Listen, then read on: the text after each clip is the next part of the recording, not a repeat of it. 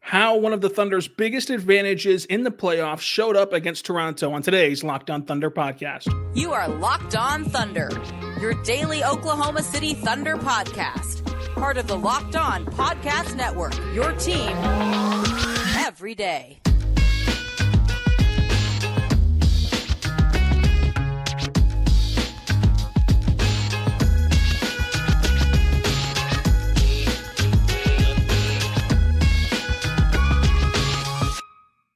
Let's get it going on the Locked On Thunder podcast, on the Locked On Podcast Network, your team every day. I am your host, media member, and Inside the Thunder beat writer, Rylan Stiles. Follow me on Twitter at Rylan_Stiles. Follow the show on Twitter at LOThunderPod. Email the show, LOThunderPod@gmail.com. On today's show, brought to you by Prize Picks. It's the easiest and most exciting way to play daily fantasy sports.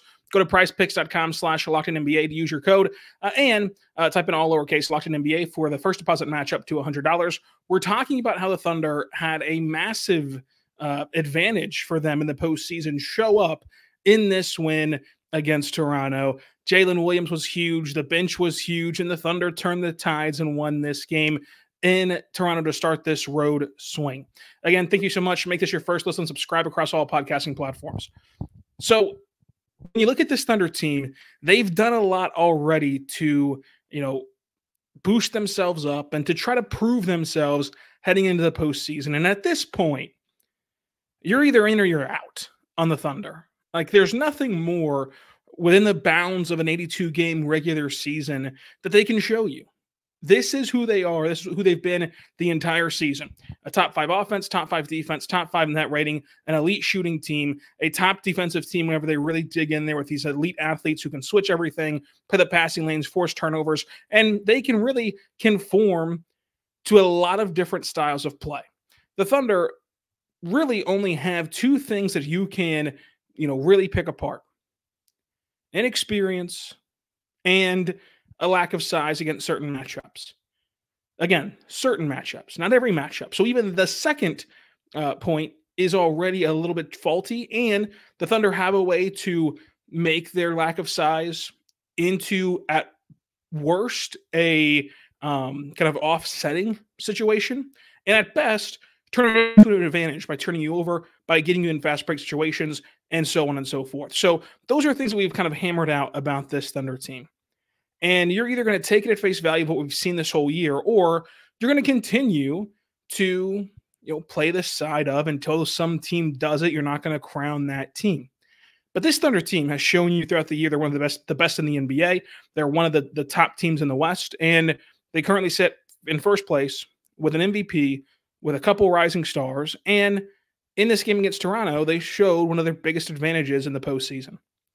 So I know that sounds funny, because how could you possibly have done that against Toronto?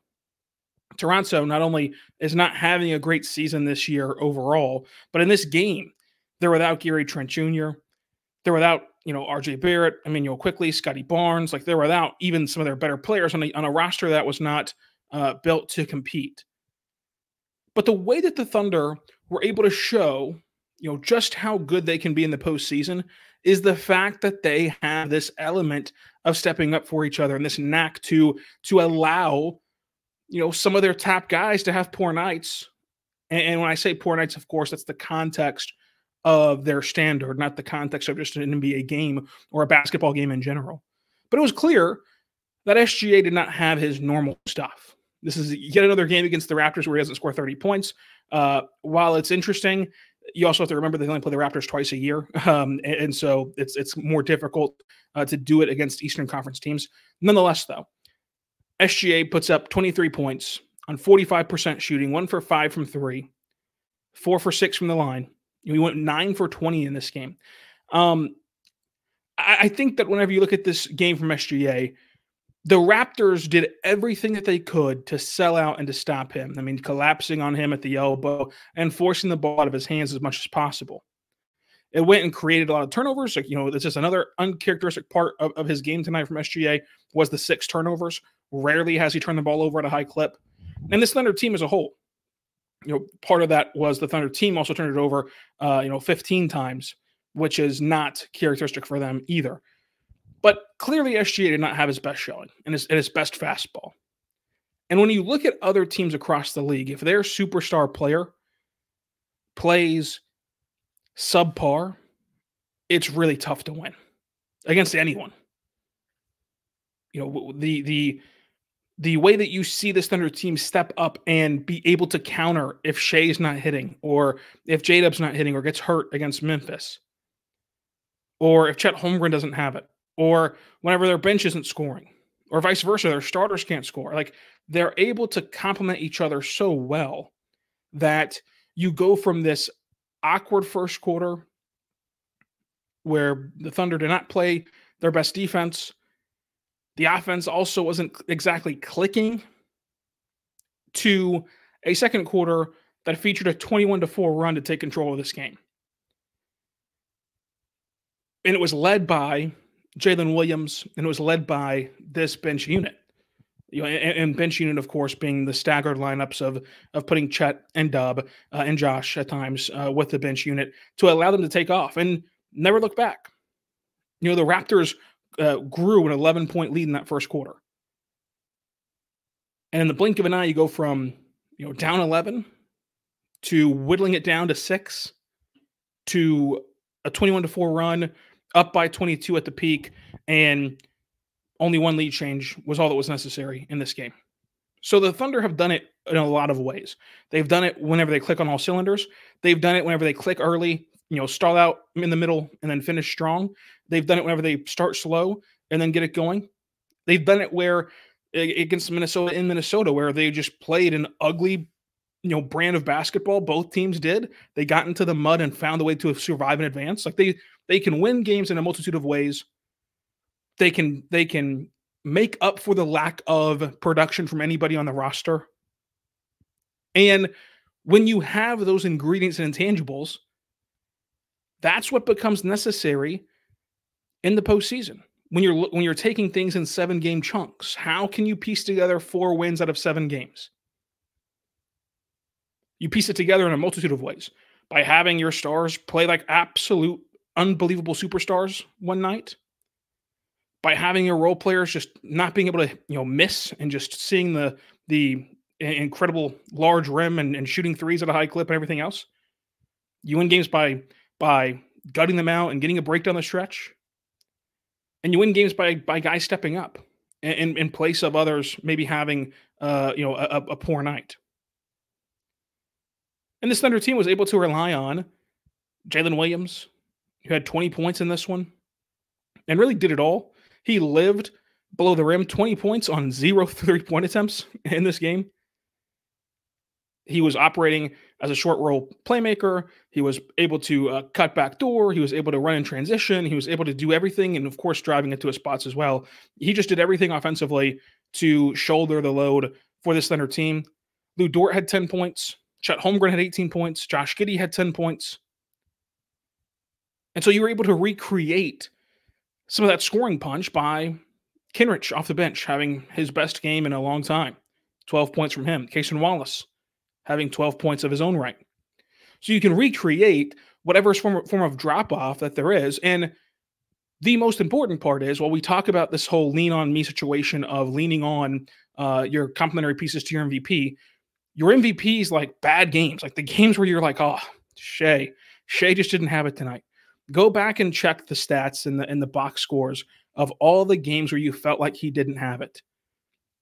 His floor, his version of not having it, is still 23 points, 7 rebounds, 4 assists, 8 assists, I should say, 3 steals, a block, and shooting 45% from the floor. And if one more of those shots go down of the 20, he's shooting 50%. So when that's your floor, when that's your like, hey, SGA is going to do no worse than 20 efficient points, a high-level defensive impact, dishing the ball around and kicking it out, making the right reads whenever you put pressure on them. If that's going to be the floor of what your star can do, this Thunder team has the players who can step up, has the players you can lean on. Because if you're going to do everything in your power, which Toronto did to their credit, if you're going to do everything in your power to box up Shai, you're going to be leaving creases for J-Dub, for Chet to exploit you. You're going to be leaving lanes for Aaron Wiggins to take advantage of that, of them pushing the pace off of a make, getting the ball out of the basket, going 94 feet in the blink of an eye for a dunk. Like when your sole focus is on SGA, it opens things up for their players. And the Thunder have other players around their star who can make you pay for that.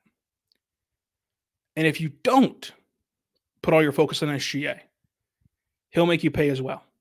So that's how against Toronto, the Thunder were able to show you just how good they can be in the postseason and just how dangerous they'll be in the playoffs.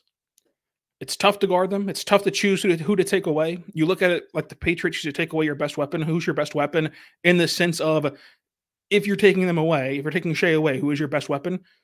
You still have to deal with J-Dub, have to deal with Chet, have to deal with the fact that Isaiah Joe, who didn't shoot well tonight, could have easily hit a couple more threes and really broke this game open earlier. And the Thunder once again played a game where, yeah, it was tight at the beginning with a team who it should not have been tight with, but that was a pretty fraudulent, competitive first half from Toronto. The thing that they did really well is they defended Shai really well, in the sense of defending him well, in the sense of forcing him to get the ball out of his hands. And they got hot from three. And the Thunder were not hot from three. If the Thunder have a more normal shooting night and cut down turnovers, this game would have been a blowout from start to finish. It ended up being a blowout in the end anyway, because you're not going to ever play a 48-minute perfect game. But this week has been encouraging for the Thunder, of course, getting a couple wins and these gimme wins that you need. And now, here comes the real push at the end. Here comes the push that can define SGA's MVP season. Here comes the push that can decide what seed you finish with and will decide what seed you finish with in the Western Conference and more. We'll talk about that. Plus, I think that the Thunder did a wonderful job on Wednesday with Kenrich Williams that set him up for success in this game and why that's so important for the postseason. We'll talk about all that coming up. But first, I want to tell you right now about our good friends over at Prize Picks. Check out Prize Picks right now. It's the best way to play daily fantasy sports. You're going to want to go there right now because what it is it's just you versus the projected numbers. So you pick 2 to 6 players and you just predict will they have more or less than their Prize Pick projections. And right now at Prize Picks, you can even get on Demon Time at Prize Picks because with the Demon and Goblins game, you can take like $10 and turn it into 1,000 with these special squares that are marked with red demons or green goblins to get you different payouts. So go there right now. You can simply just bet on or predict on Shai more than 3.5 rebounds, for example, Chet more than 1.5 blocks. You can do stuff like that, which is really fun to allow you to watch the game, have some more excitement on the line as well. So go to prizepicks.com right now. And when you do, use code all lowercase LOCKEDONNBA. Use code LOCKEDONNBA for that first deposit match up to $100. That first deposit match up to $100 with code LOCKEDONNBA at prizepicks.com/LOCKEDONNBA. We're back on the Locked On Thunder podcast, on the Locked On Podcast Network, your team every day. Thank you so much for making us your first listen every single morning, every single day. We're here for you, talking Thunder basketball.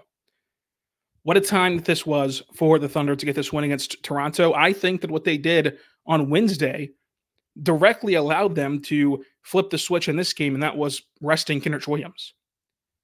Kenrich Williams didn't play Wednesday, and that allowed him to, in exchange for one game, and no offense to Kenrich Williams, but if you were to lose to Utah on Wednesday, with all that Utah was missing, with the goal in mind that we've seen Utah have down the stretch of this season, if you were to lose to Utah on Wednesday, it would not have been because you didn't play Kenrich Williams. Now, luckily for the Thunder, they took care of business and really broke things open in the second half. You were able to exchange that one game played for Kenrich Williams. In turn, you get 5 days off for him. So you get 5 off days in exchange for one game. And that directly led to, in my opinion, him looking more spry, him looking more physical and being able to move better in this game, more mobility defensively, running the floor better in transition. It looked like he was just healthier.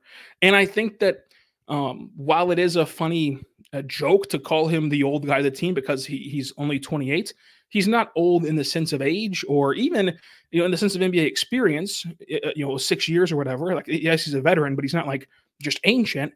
However, that's a very taxing style of play. The hustling, diving on the floor, being the enforcer, playing physically on both ends of the court every single night. That is very taxing on the tires. That is very much something that, can beat you up quicker. You can be an old 28. There is such a thing as an old 28. We talked about this a lot with Steven Adams whenever he was on the Thunder. Like, they might not be old in age-wise, but they're old in, their tread on the tire. And with Kenrich Williams, you get 5 days off. You get him rejuvenated, and he looks really well. And he played really well in this game. And he made some plays that really flipped things, a couple putbacks that really sparked the Thunder. Hit a 3 as well.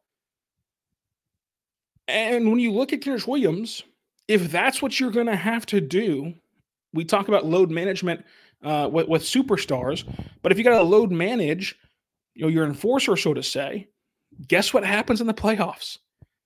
Because you've played so well this season, the Thunder have ensured themselves that they're going to be a top 6 seed.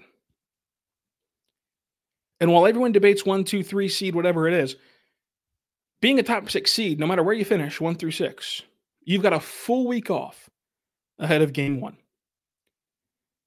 And that full week off can do wonders for a guy like Kenrich Williams. And if you have a fresh Kenrich Williams who can play like this in game 1 of a playoff series, at home, raucous environment, it really does change things. And you're 1/4 of the way there to a series win. And so with Kenrich Williams, he goes out there with 12 points, gets you 5 rebounds, couple assists, 4 steals. Like, he was awesome. He flew all over the court, 2 for 3 from 3, 5 for 7 from the floor. I think that one of my favorite plays that happened in this game, there was 2, one from J-Dub, a sequence from J-Dub, and then this play right here, where Isaiah Joe sets his typical guard-to-guard screen with SGA. So he sets the screen for SGA. SGA drives off of it, around the nail area, and then kicks to Isaiah Joe, which is always a good decision. But SGA kicks to Isaiah Joe, and Isaiah Joe, swings it over to Kenrich Williams. So whenever SGA initially kicks it to Isaiah Joe, obviously the defense is going to go rotate over to him, try to close out hard on him. Kenrich Williams is sitting in the corner, so it goes from SGA at the nail to Joe at the slot to Kenrich Williams at the corner. Wide open corner 3. Kenrich Williams hits it. He's been hitting the ball. He's been shooting the ball well from beyond the arc this season, and it continued tonight for him. 2 for 3 from 3.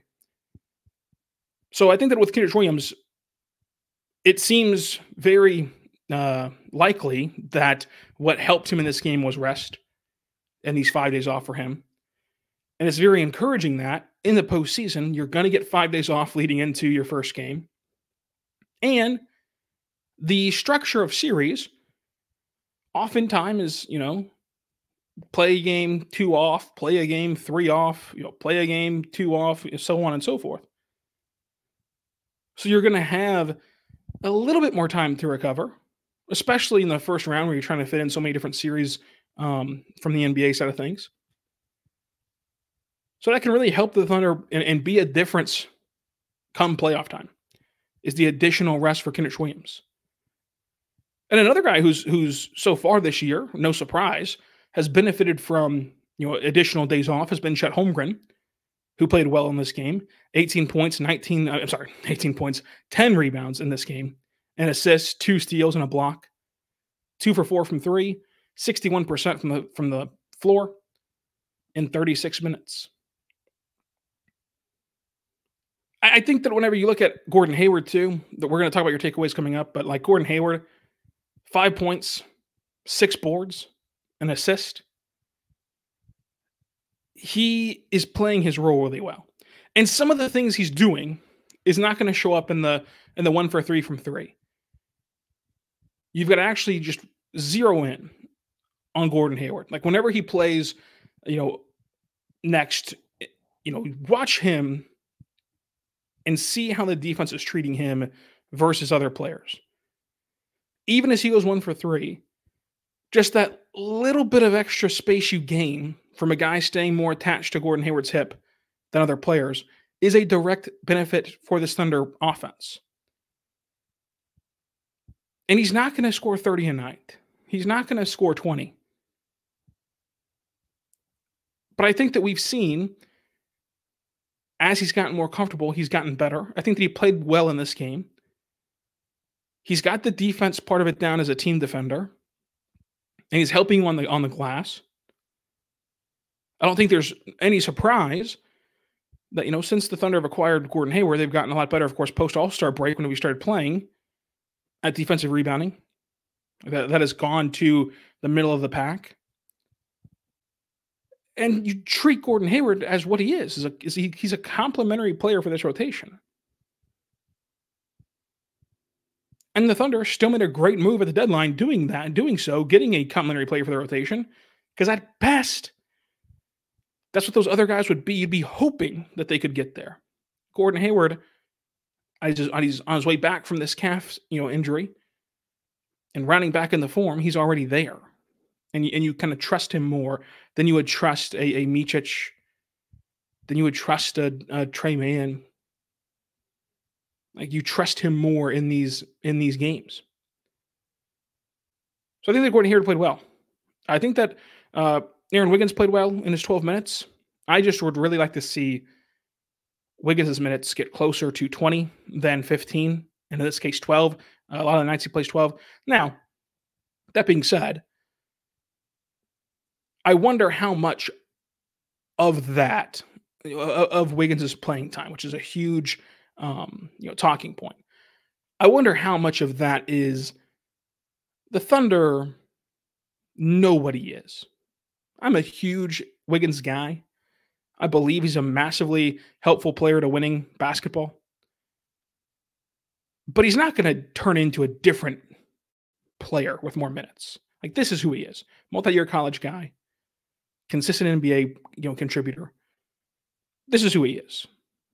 And already, you have enough data from his whole NBA career so far. He will just fit. With any lineup, at any position, he'll get it done. So when you're talking about exploring and testing things, there's not much to test with Aaron Wiggins. He's passed all the tests. He's even passed the test of, like, if you need him as a swing starter, he can do that as well. So I'm going to be curious about what happens come playoff time. Because in my view, Wiggins should be playing much closer to 20 minutes a game in the playoffs than 12 or 15. So let's see if he gets there. Because I have to believe that, like, that's part of the decision of playing him less, is you've got enough of a sample size of who he is. Like, you know who he is. You know who Kenrich is. You know who these guys are. But if you can get Cason Wallace 23 minutes and he's hanging in there even in the garbage time, because as we talked about before with Cason Wallace, he's been so good that you haven't gotten to, send him to the blue where he's able to just go play a different role, go play a more on-ball oriented, free-for-all type of role. Not free-for-all in the negative sense, but free-for-all in the sense of he's not just some catch-and-shoot defending robot. Not that he plays that way right now, but just saying. In garbage time, he's able to spread his wings a bit more than he is during the course of a tight game as a role player. Whereas with Wiggins, you could have left him in the game, and you could have played him a ton in garbage time. But what does that really gain? I don't think that there's another step for him. So as he gets 3 minutes in garbage time, in the fourth quarter total, the number could have easily risen to Cason's 9. You keep him and Cason on the floor together in garbage time, then his minutes per game kind of looks different. At least in this game looks different. So long way to say, I think in the playoffs you have to play Wiggins more, and I have to hold out hope that they will.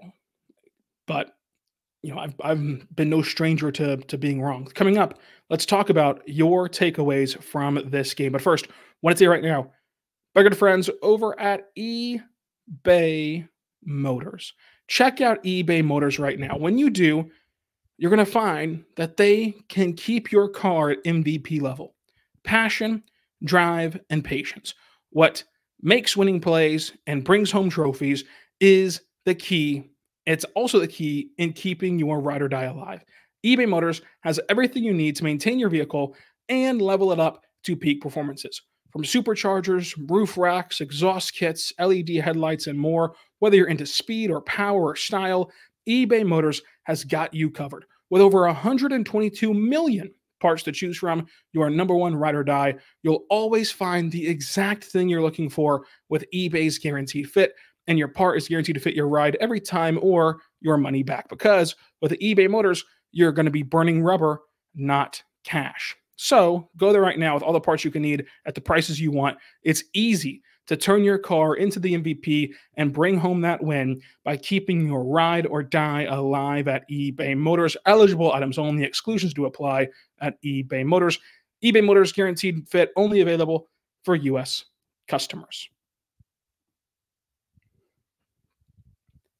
We're back on the Locked On Thunder podcast, on the Locked On Podcast Network, your team every day. Folks, the Thunder got this win over Toronto, and it was a awkward start, but they were able to blow it out in the end. The Thunder win the rebounding battle by 10 rebounds. However, the turnover battle was interesting to me.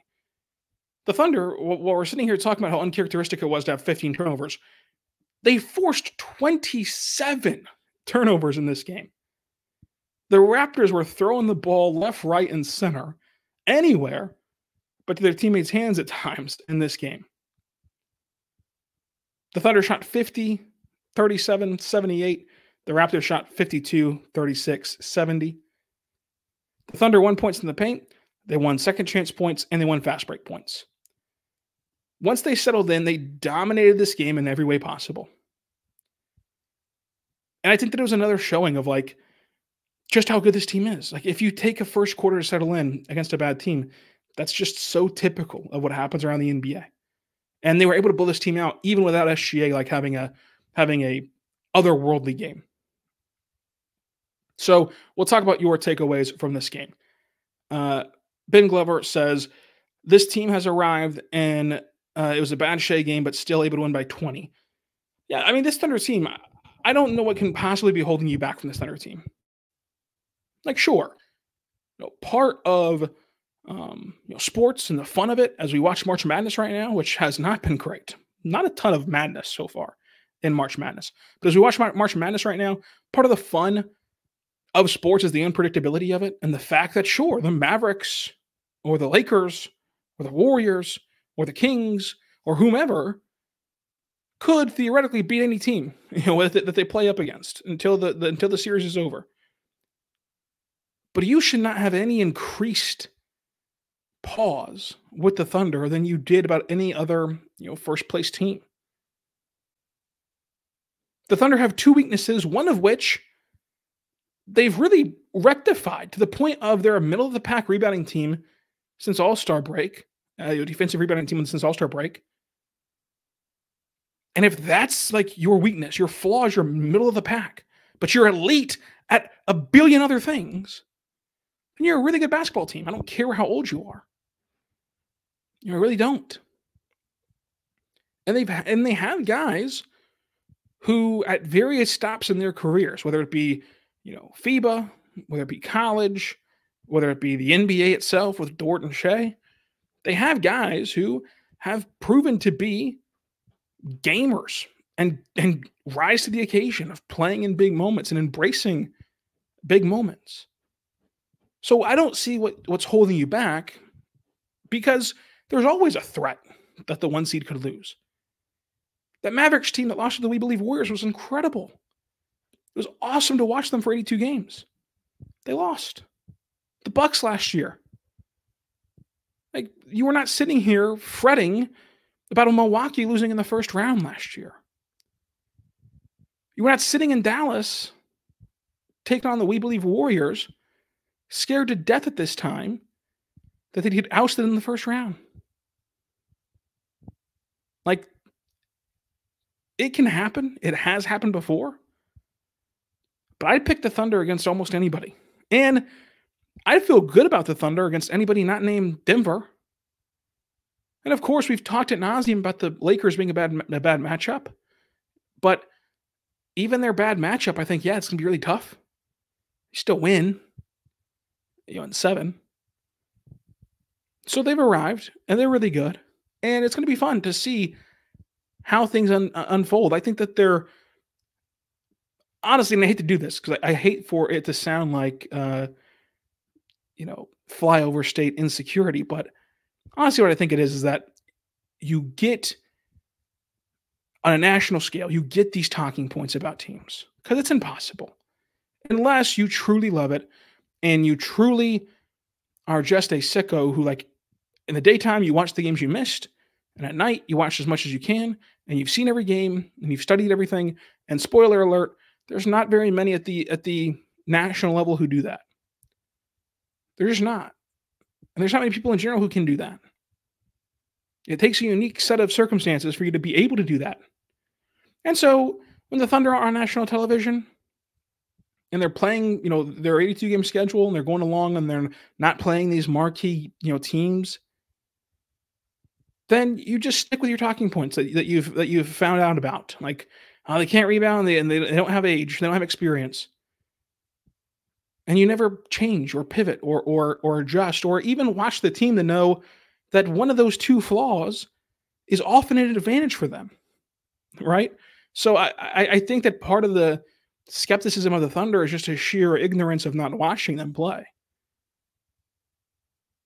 And the Thunder, to their credit, to the point of this conversation, the Thunder will be put in front of a national audience soon. And I'm not even talking about the playoffs, but like, even though these games aren't like nationally televised, you're going to tune into the Milwaukee game, both times. Boston, Philadelphia, like, these are the teams that people watch, and they're going to get eyeballs. They're going to be able to become the talk of the town. They've already changed that narrative a little bit here in the last couple of weeks. Zach Lowe was very complimentary of them. JJ Redick and Tim Legler, very complimentary of them. So it's starting to change for the better for OKC. The mismatch also had a good Thunder pod, I believe. It's going to change for the better for them. But like, to me, you look at the Thunder team, and I just don't know what you're holding out for or what you're waiting on to see to force you to believe in them as a traditional 1 seed. Like, this team is legit good enough. They're good enough. They've beaten Denver in the season series, which isn't going to one-to-one translate to the playoffs, but they're also not going to get just curb stomped in the playoffs should they be fortunate enough to go all the way to the conference finals, and both teams make it there. At the end of the day, I don't think you can have a rational opinion that says anything other than, at the lowest on the Thunder, that the Thunder are going to be a 6 or 7 game out. Like, that's the lowest you can possibly be on the Thunder. Is that, yeah, they're good in the regular season, but they'll lose in 7. Okay, well, if you believe that the series can go to 7 in a star-driven league and you have the MVP of the league, you can win any series. And that's the case for every team that's a contender. Of like, as long as you can win any game, then yeah, you're a contender. Boston's a contender. Denver's a contender. So it's easier to be a skepticist because you're oftentimes going to be proven right. Like, it's so easy to be negative, and that's where a lot of young people, and which is what a lot of social media is, fall into. Of like, they're young and they think that the only way to be objective and the only way to be, kind of non-biased is to be negative, because oftentimes you're going to be right. Only one of 30 teams wins a championship, right? Only one player wins MVP. Only a handful of guys in the history of the league has overwhelmingly more good games than bad games in the regular season. So like, at every level, it's easier to be negative than not, but that's not true objectivity. True objectivity is just saying what's happening, good, bad, or indifferent. And right now, everything that's happened so far for the Thunder has been good. We can talk about Josh Giddey, which we have a lot in the show. We can talk about the rebounding. We can talk about the inexperience. But go listen to Locked On Celtics. Go listen to Locked On Pelicans. Go listen to Locked On Mavericks. Go listen to any Locked On show across the NBA. They're going to have things that they love about their team and hate about their team, and they're watching it the most intimately of anybody, and that's why this network is so cool. But like, that's just normal. That's par for the course. So the Thunder have arrived, and there's no reason to be hesitant to say it. They've arrived.